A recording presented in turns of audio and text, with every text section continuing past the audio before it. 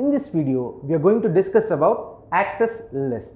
Access lists are nothing but access control list, and these are the basic of those security tools, and you know that these access lists enable us to identify interesting traffic by providing the basic capability to match the packets and also based on the number of criteria here. So you see, the interesting traffic can then be subjected to the various special operations depending upon the special applications here.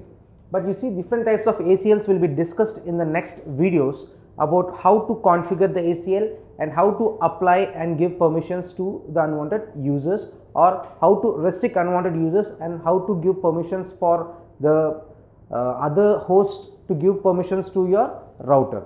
So you see that the technical name of access list is access control list, and these entries of access control lists are called access control list entries.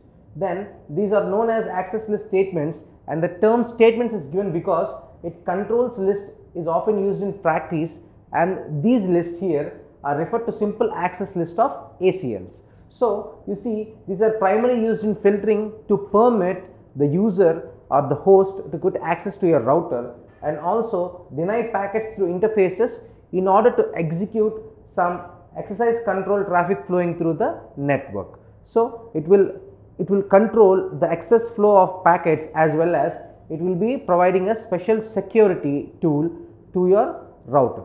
Then this is not only used access list, and they can also be used like situations necessarily involve filtering of the packets.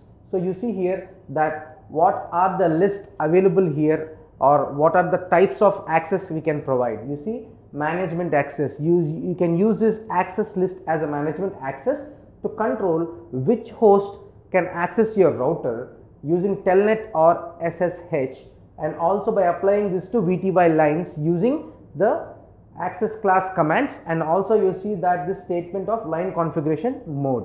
So you can use this access class commands or the statements in line configuration mode on your VTY lines, so that the host which can access the router can be restricted. And also route advertisement, you can use this access list to have a route advertisements on networks, or will be advertised by this using protocols like RIP, EIGRP and OSPF here. So again, debug output. So you see here, Cisco iOS debug commands are very useful in getting the information about debugging your software, as well as deep network troubleshooting also can be performed using this debug output option of access control list.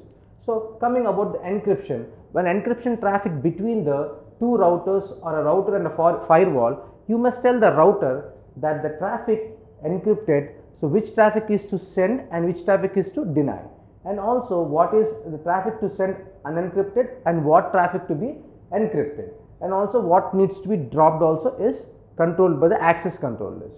So when you are creating access control list or configuration of access control list, it's a good idea to create them on a notepad and work on it, and then apply it in your lab or apply it in your environment. So this is about access control lists.